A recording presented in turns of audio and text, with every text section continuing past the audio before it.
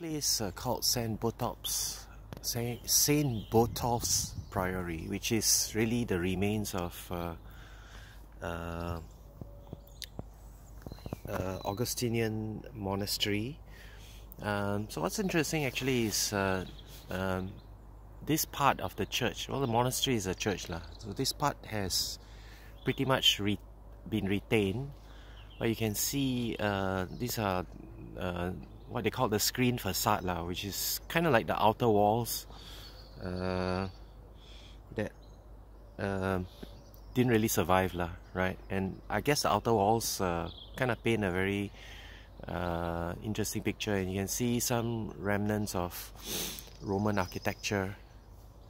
And you can see there's quite a bit of difference between the screen facade, which is really the outer wall, and the actual main building of the monastery. So the main building of the monastery survived the wars and all that, but the outer wall didn't. But the outer wall actually has more character when you look at it.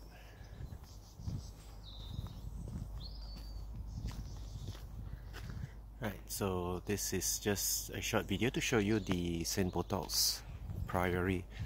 Maybe we can take a quick walk and see how it is.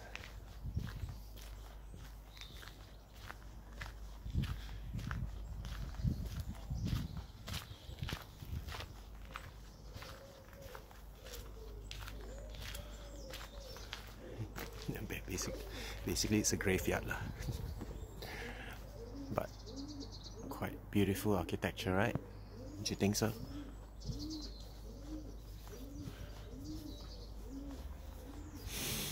And the walls, really, look at how they built all these walls in the past.